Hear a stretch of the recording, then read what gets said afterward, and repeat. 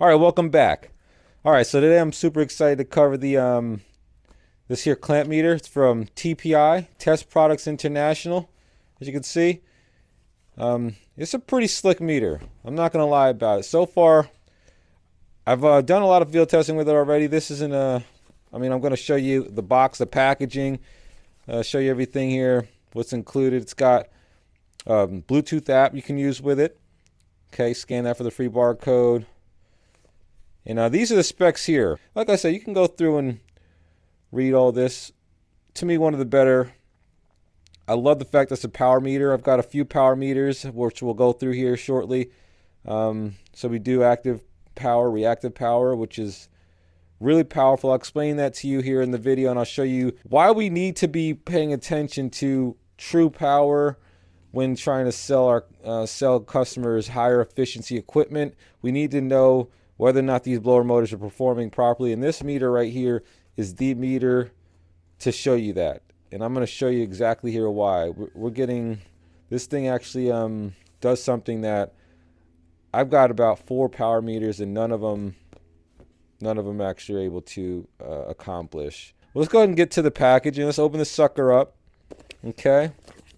So you can understand, experience what you'll be seeing from new if you were to purchase this thing. Like I said, I love the fact that they kind of thought of everything with this. I like this little pouch here. Reason being, one of my biggest pet peeves with pouches is like having to like undo my belt to take it on and off if I want to take it off, you know, while I'm in the field or get in the car. So we got this little Velcro situation where in which I could take that off. I do use this pouch. It is pretty usable. So yeah, got the Velcro, close it up. Let's pop the meter out so we can see what we're working with here. All right, so there we go. So that's the meter. Nice footprint, nice size, not too big as you can see. I'm holding it here. Let me go ahead and get our dimensions on it real quick. Okay, so you can look all this stuff up in the website. So as you can see, that sucker's about 9 3/4 by 2 1/4. Yeah, about 2 1/4 is the widest point. By about 1 1/2. Okay, so that's a pretty respectable size meter. Very usable. Let's go ahead and take a look at our features, right? So we got this set to off. Volts here. That's going to be volts AC. As you can see, immediately we've got, it displays our voltage, and it also displays the hertz up here. Our frequency, sorry, whatever you want to call it. Okay, we've got a little automatic power off indicator there. If you want to hit range, you can go through the range on your voltage. Okay, go through each decibel. All right, and we can also do, which I love, the feature, this feature on meters is the relative feature. So I can take a measurement, hit relative, take another measurement, and it'll show the differential, or basically the differential between the two measurements. Okay, so we've got, once again, continuity, which is the beat, ohms, resistance, and the diode tester. Capacitance.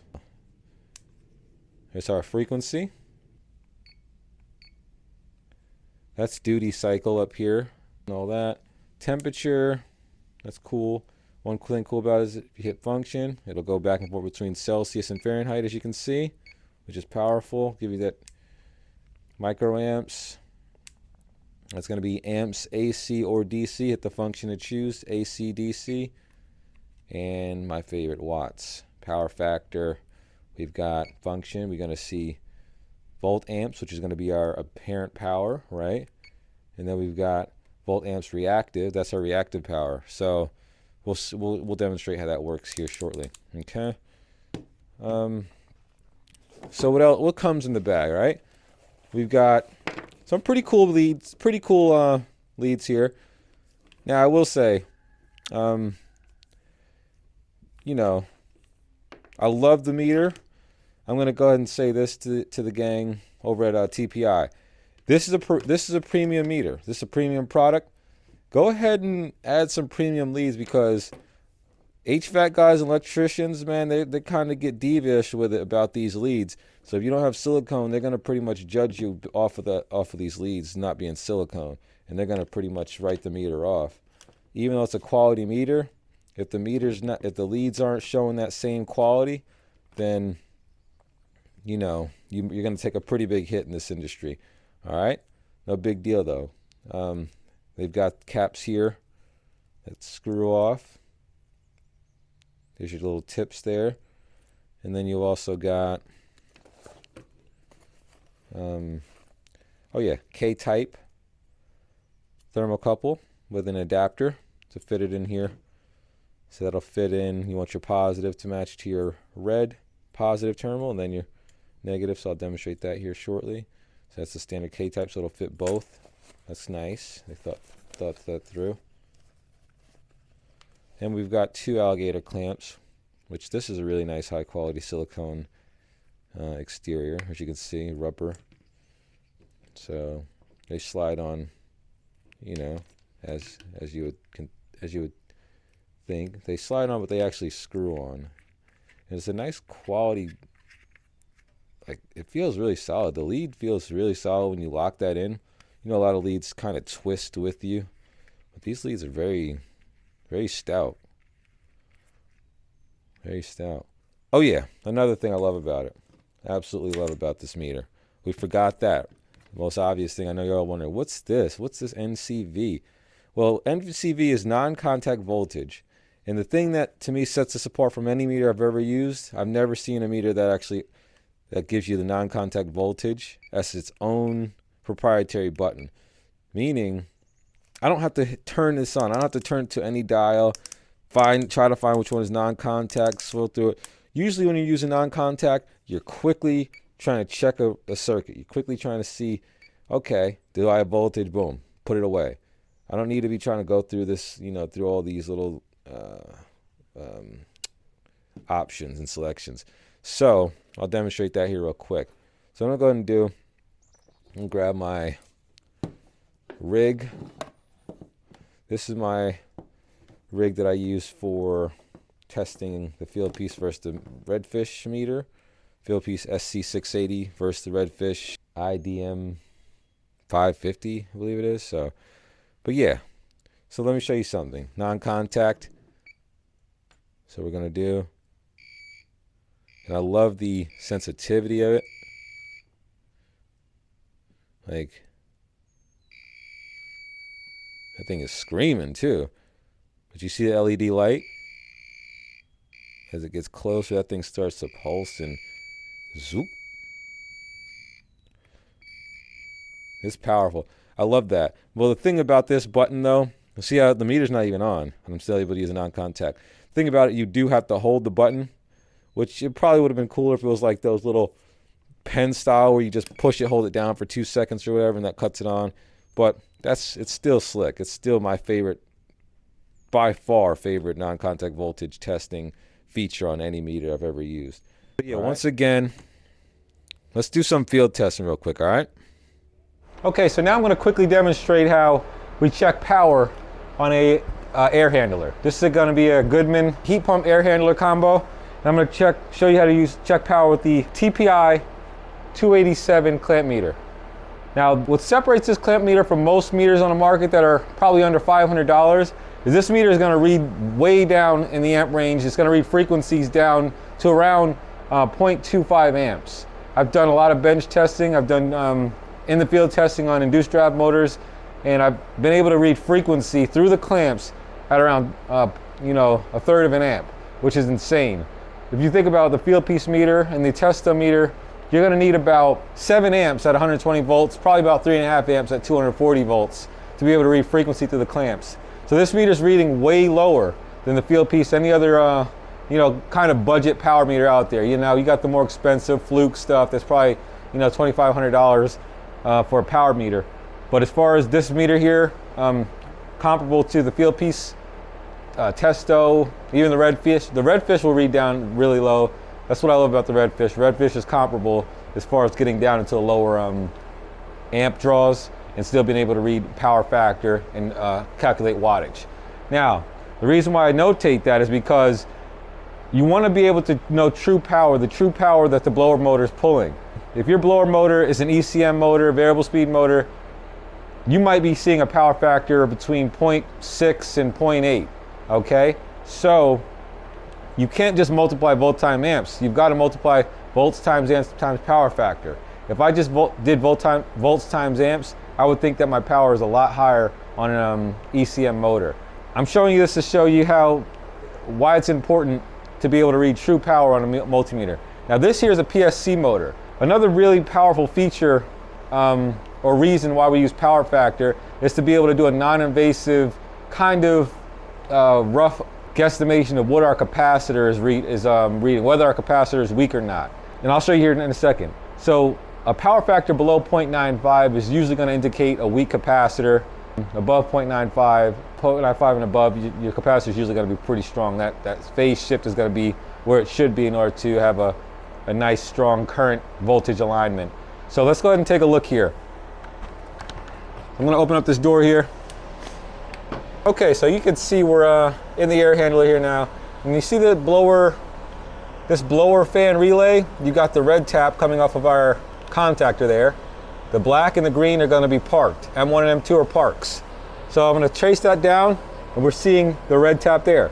Let's go ahead and get our amp clamp. Amp clamp wrapped around, we got our amp clamp wrapped around the red tap, red wire, and we're going to check our current. Put the meter to current, amps, AC, and as you can see, 0.69 amps. But take a look, 0.69 amps. So what do you notice? 0.71. Our frequency is showing 60 hertz. So now, I'm just going to take our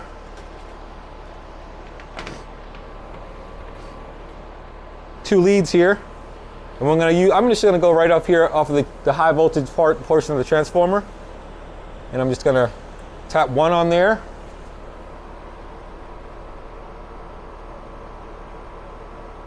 and one on the other side. So as you can see, we got one on one side, one on one side, one on the other side. Now we want to make sure our leads are still in the air handler, are still fitted in there. So make sure you keep the leads in the air handler. Okay, so now what I'm going to do is go ahead and open up the app. So they've got an app here, TPI View. Click that. No engineer details. Tap to scan.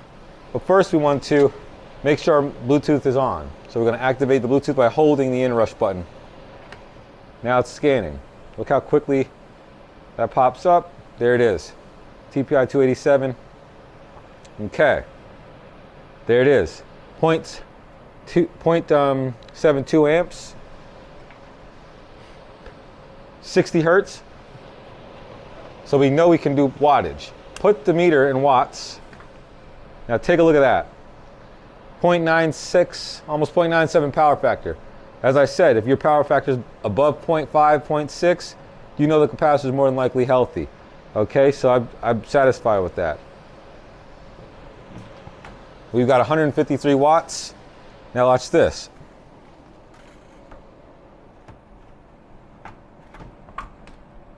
Put the blower on, put the door back on.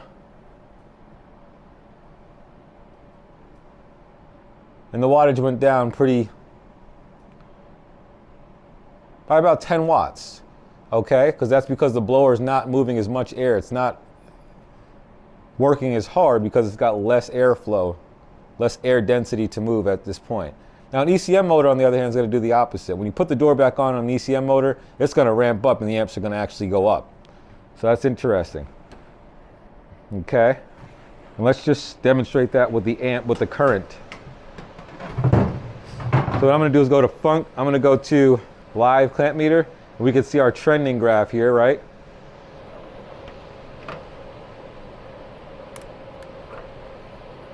Got the meter in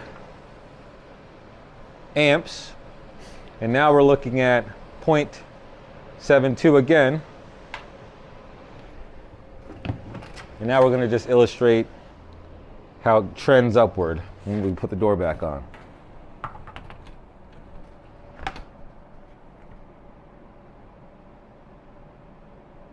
sorry, trends downward. It's a PSC motor. So 0.67, 0.66. So almost about 1/100, about 5/100ths of an amp that has gone down.